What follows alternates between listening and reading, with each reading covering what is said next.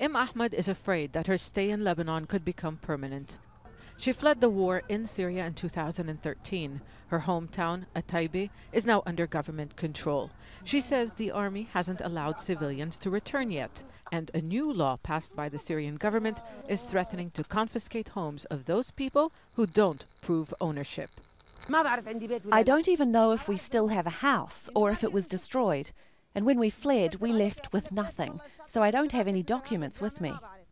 There are millions of Syrians like Ahmed who escaped from the fighting with nothing.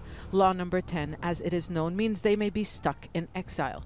International aid agencies say just 9% of refugees and displaced have their property title deeds with them. This is worrying host nations like Lebanon, where there are over 1 million refugees. It's very worrying because we need things that would encourage the displaced or the refugees to come back to their country, not measures to discourage them. The Syrian government says the new law is needed to begin the reconstruction of areas damaged by war. Human rights groups disagree. They say Damascus passed similar laws in 2012 to confiscate property without due process or compensation. Many Syrian refugees no longer have valid identity documents. They will not be able to prepare the types of case files that they will need to show that they are property owners within the time frame that has been given under law number 10.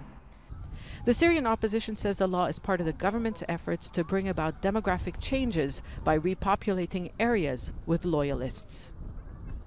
Many of the refugees in Lebanon come from areas that were battlegrounds under rebel control before being recaptured by the government.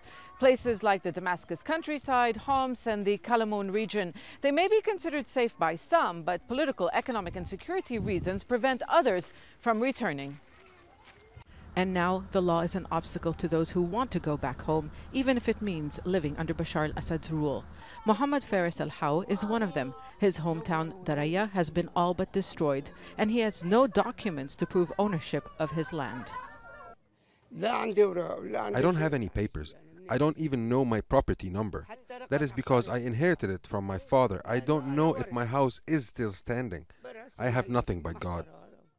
It's estimated up to 50% of Syrian land was not officially registered before the war. For many, permanent displacement is becoming a reality.